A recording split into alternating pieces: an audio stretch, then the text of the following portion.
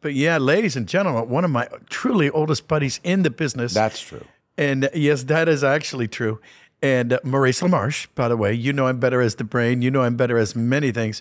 And one of my favorite things was the movie where you played Marlon Brando. Oh, you mean Zootopia? It was Zootopia. Yeah. And that was fun.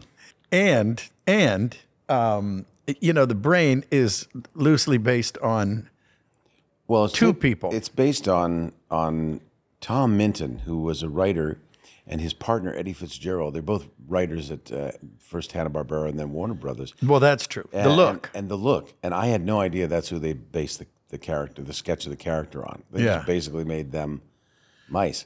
And so, but having never met Tom, I just saw Orson Welles in that face. Yes. The jowly cheeks, the dour expression. Yes, yes. And I just saw, come, Pinky, back to the lab. We must plan for tomorrow night, where we'll do the same thing we do every night. Try to take over the world, you know. But you know this, because you were there. That I got doing Orson Welles because Phil Proctor and then later Neil Ross gave me copies of outtakes of Orson Welles doing the Frozen Peas commercial and the Parmesan wine commercial. And they had them on video too. They had the video version. Yeah, and so I mean, I got hold of this, all this great stuff was Welles being himself, which to me was even more fascinating than the characters he created. My God. And at the time, folks, I don't know if you would remember this, but he was Gallo wine? Paul Masson. Vintage dated and fermented in the bottle, and like the best champagne. And you know, he's kind of out of it in the shot. Yes. You know, of 1 2 take 2. Ah, the French. Yeah. Champagne has long been celebrated for its excellence. There is a California champagne inspired by that same excellence, and like the best champagne is vintage dated, fermented in the bottle, and cut. Yeah. That's tone perfect. That is note perfect. So funny. Oh, I God. remember watching that with you when we were doing Animaniacs. Yes. At Soundcastle? Soundcastle Studios, yes. And then following in the next cut on the tape was William Shatner doing She Packed My Bags last night, pre-flight. 0 hour. 9 a.m. I'm going to be high as a kite by then. And at Rocket Man, singing Rocket Man. And I think we were both on the floor, literally we sunk to the floor out of our chairs, laughing. Yes. And then they kept cutting back and forth to, if you remember, I guess, what was that, the Grammys or something? But anyway, they kept cutting back and forth to Mark Hamill. Yeah. And he was in the audience going. Yeah. It was this 19th. Well, the funny part, the setup was great because it was Bernie Taupin, and he comes out and makes the introduction, and he says, "Oh yes, he says, and now in 1978 at the Science Fiction Film Awards, that was it. My Rocket Man, as interpreted by William Shatner." And he just seemed like it was so painful for him to take it off. And Shatner, you know, you got to give him credit because I'm sure he was like, he went to the directors. I was in New York and I saw this thing called performance art, and I want to do it for Rocket Man. Because I mean, there were 3 Shatners. You know, there was you know, Rock It Man, the party guy. Oh, there was sullen Rocket Man, the one who knows his fate is sealed, and then there's Giant Head Shatner. You know, and I think this will be a long, long time, as though he's fate. You know, as though he's God.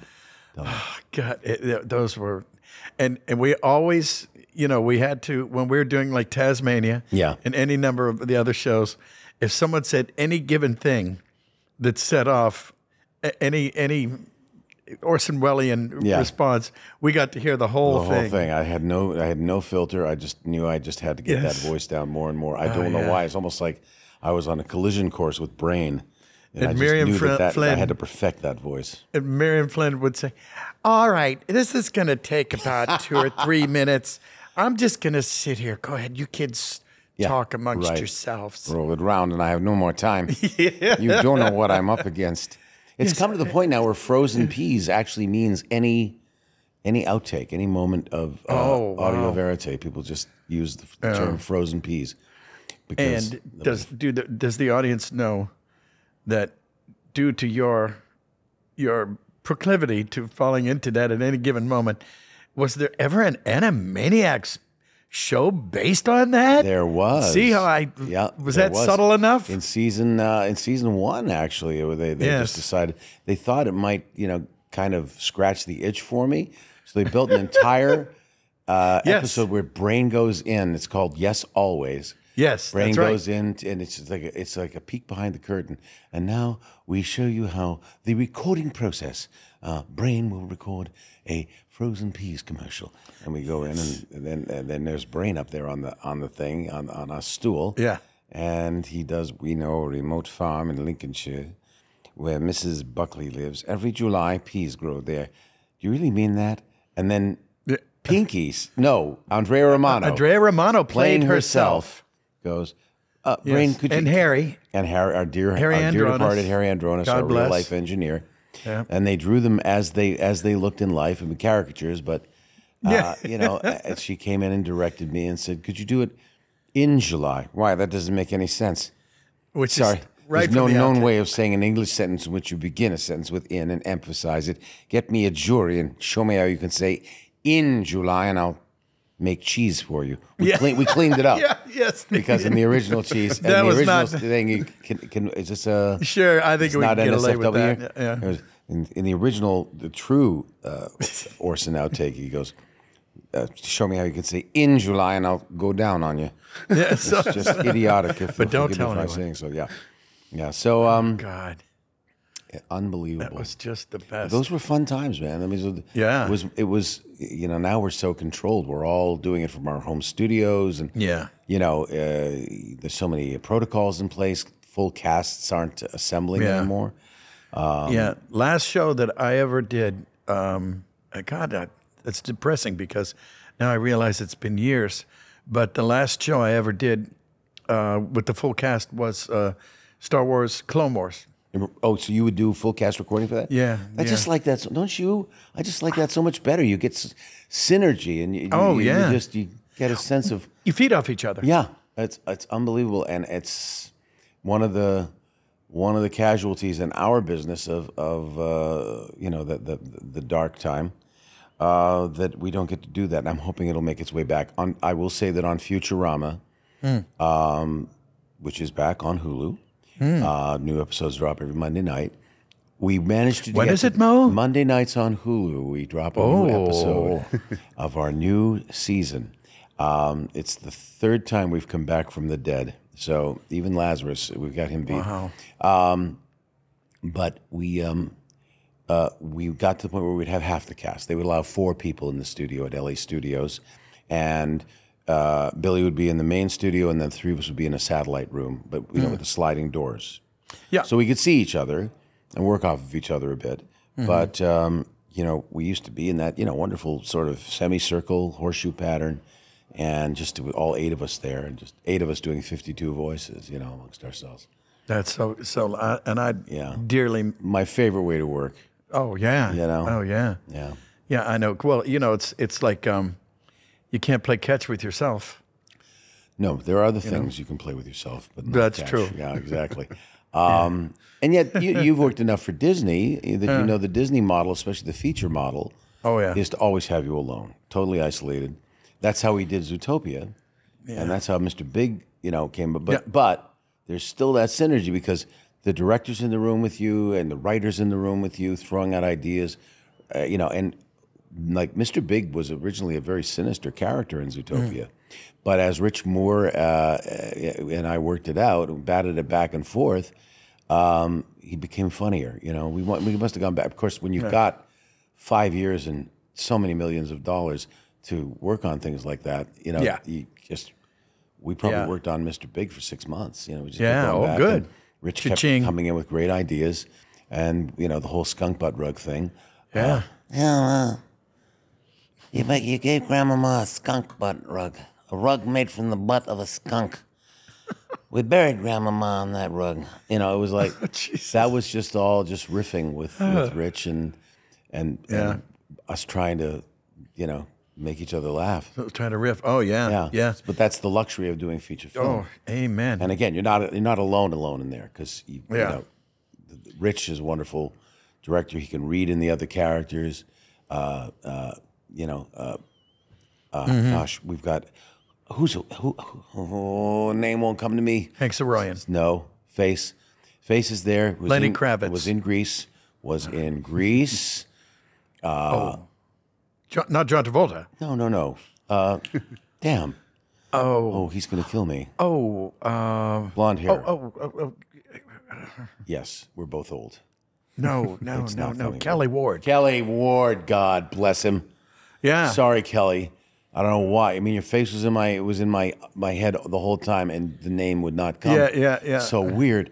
So Kelly Ward is actually one of those people that can read you in, and he does every voice on the show. We did a show called The 7D, which was like a kind of a Jay Wardish take on the Seven Dwarves. Tom Ruger, head honcho on Animaniacs, developed this, and it's the Seven Dwarves 20 years before they meet Snow White, and he would read with me. That was the premise. Yeah, he would read with me, and he did all other of the Seven Dwarves, including Kevin Michael Richardson's happy character, who was just the most ridiculously happy character you've ever met in your life. He could read them all, and you would feel like they were in the room. That's how good. Oh Kelly wow, is. that's good cool. directing is just means so much. Yeah. Oh yeah. I work with him all the time. He does the latest iteration of Mickey Mouse Funhouse. Right. I get to play Mortimer Mouse every fifth episode of that. Yeah, nice. Closest thing there is to a villain. He's not really a villain. He's just kind of clueless and rude, and then he learns his lesson. Yeah. Well, Pete's not really a villain either. Well, okay, maybe a little bit. Yeah, but you're just cranky. Yeah, he's just cranky. Yeah. He's just pissed all the time, continuously pissed. I love it. So that's great, man. So let me ask something. Here we are at a Comic-Con. We are as we record this. Can you guys tell where we are by any chance? We're in the world famous Tampa Bay. We are. It's the actual bay. Yes. See, we're not kidding around here. As in sitting on the dock of the bay. Yes. And it's beautiful. It's a lovely setting. We feel like we should just have a cup of tea. Yes, I agree. Yeah, it's lovely. Yeah, I do. I agree. Yeah, I love these cons though. I mean, you get to meet people who tell you that somehow something you did changed their day on a very dark day, or maybe many dark days. Mm-hmm.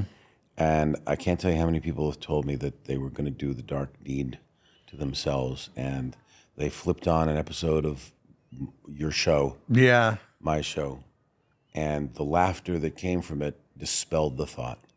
Because whether it's the endorphins that come from laughter, or just, poof, the thought goes away, and you realize, God, I can't believe I was going to do that to myself.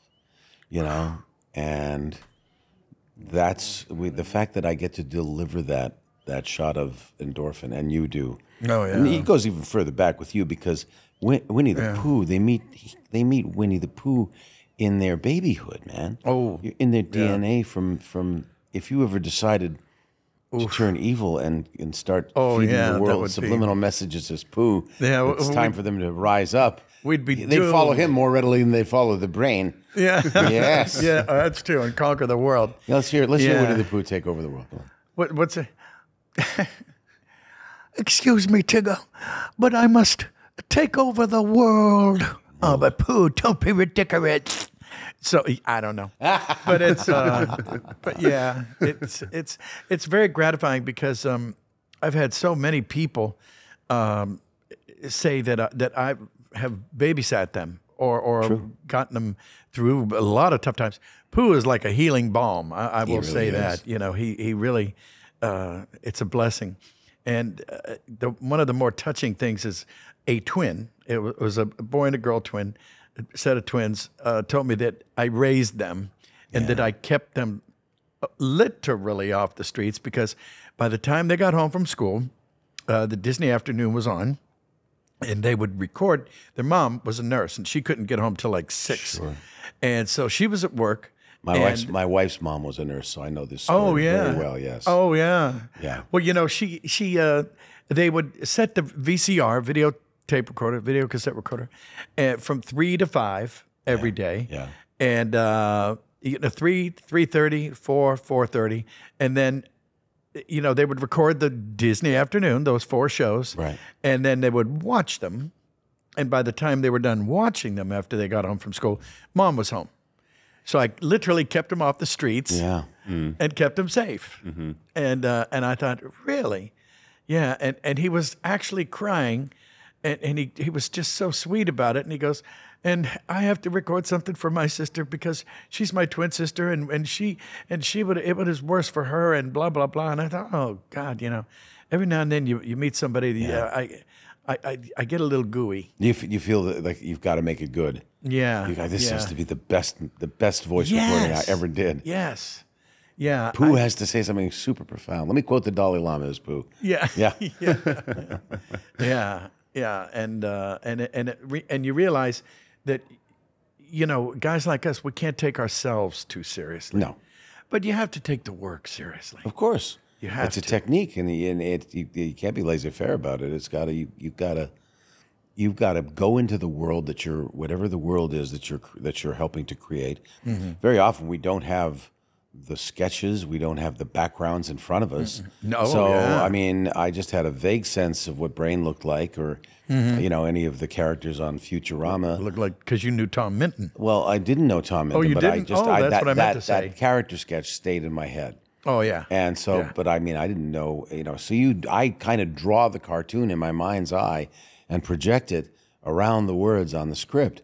And, and that's, you've got to go into that world. It uses imagination almost, well, I think the most of any of the acting, whether it's stage or film. Yeah. It's a real technique.